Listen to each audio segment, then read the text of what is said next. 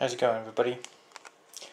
Alright, I've been playing around with a great big transformer here that I got out of an old microwave, and I'm noticing some interesting effects when it comes to resonance. Okay, and basically I've got a 90 volt neon there that's plugged in, and that's to protect the collector and the emitter. So basically the high voltage spikes, transient spikes that come through this thing, that neon protects it. And it will only light up when it's got 90 volts and a certain amount of milliamps running through it. And this is just a normal resonant circuit, everybody knows this. But what's interesting about this transformer is I found some effects that seem to resonate and keep that neon lit for quite a while, even with the power off. And I've built different ones. You can see I've got one there and a few other ones that I've built. But yeah, I'll just go ahead and show you. I'm going to have my power supply here. I'm just going to turn it on. You can see I've got it set at 90 volts, and it's probably pumping out about, I don't know, 10 milliamps. Yeah, you can see there it's sort of fluctuating. It's about 10 milliamps, let's say 10 milliamps. You can see the neon bulb is going real quick. Now my camera seems to be very slow because that neon is almost steady on, but the camera seems to be flickering.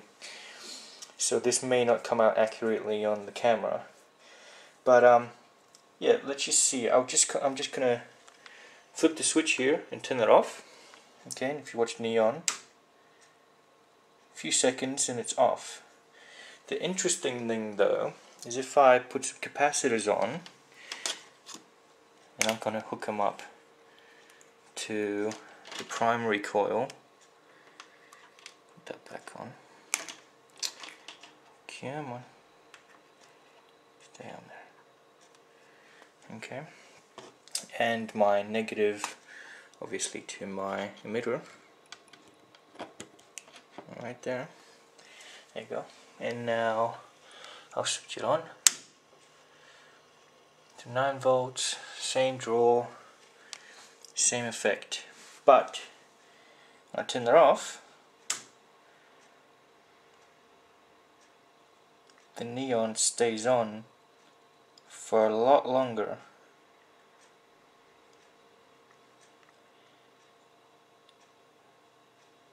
And that's still going, but it's off. And just to prove that it's no finicky business here, I'll turn it on. And instead of turning it off, I'm just going to unplug it. So this is the main lead that goes from the power supply. So I'll get this in one shot. I'm just going to unplug this. See? Not plugged in. And the neon's still going. And still going. And still going. And still going. And still going. That's 90 volts. That's resonating through that transformer. And now it's off. And these capacitors, obviously. And these are just 35 volt, 2200 microfarad electrolytic. There's two of them, and they're paralleled, as you can see there. But it's not connected to the actual, you know, where you would be collecting it normally off the collector. There's nothing there. I'm stumped by this. It seems that the flyback is coming back into the positive and somehow recharging these capacitors and really resonating. Now the odd thing is, on the base I've got a resistor. This is my variable resistor toy. And right now it's sitting on 86K. Now anywhere within this range it will pretty much do the same effect. But it's very, very interesting. Now the other interesting thing is when I connect, I might just do that quickly right now. If I do connect the output, say to another of the same type of electrolytic capacitor. So let's just take the output that we have, plug that in to the positive, take another lead from the negative and plug that into the negative. Okay, and then we'll get our little multimeter here. I'll plug these things in. And it's very hard working with one hand. Sorry about the shonky camera work, but yeah, that's what happens when you don't have a sexy assistant. And mine's away at the moment. Okay, so plugged in. Okay, so the capacitor's actually got 5.21 volts on it. Okay, now power supply is still running, but the positive is not there. Now watch what happens. Let me just try and get this in the shot. Now I'm just going to just quickly tap this positive. Now the neon won't light because now it has an output into the capacitor. But the capacitor is going to charge and it's just going to keep on going. And for as long as that neon was lighting and resonating, that capacitor still charges. So ready? Tap. And there she blows. And that's just through the resonation. So that transformer is resonating and it's continuously charging that capacitor. And it's still going. Now, I haven't done any calculations or anything yet. It just seems very interesting. Now we'll get to a point, and because of the leakage effect in capacitors, it's going to start leaking off the voltage. And I think it stopped. And now we'll just wait for it to go down a point. It's still probably slightly resonating. Come on. See, it's completely off. Okay, I'm not going to wait that long for it. Okay, I'm just going to tap it again. Tap.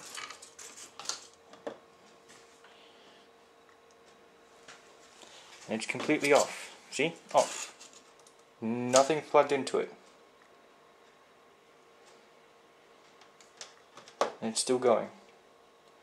Just a tap. So there's a resonance between these capacitors and this transformer with its own self-resonance inside. At least that's the way I understand it. I'm probably completely wrong, but...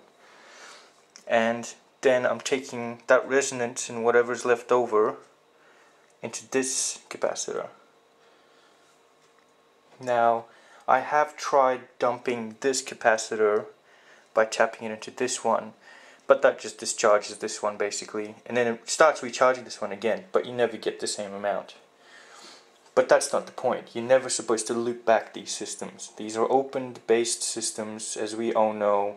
Anybody watching this and interested in actually watching this knows, there you go, went down a bit, knows these. You do not hook up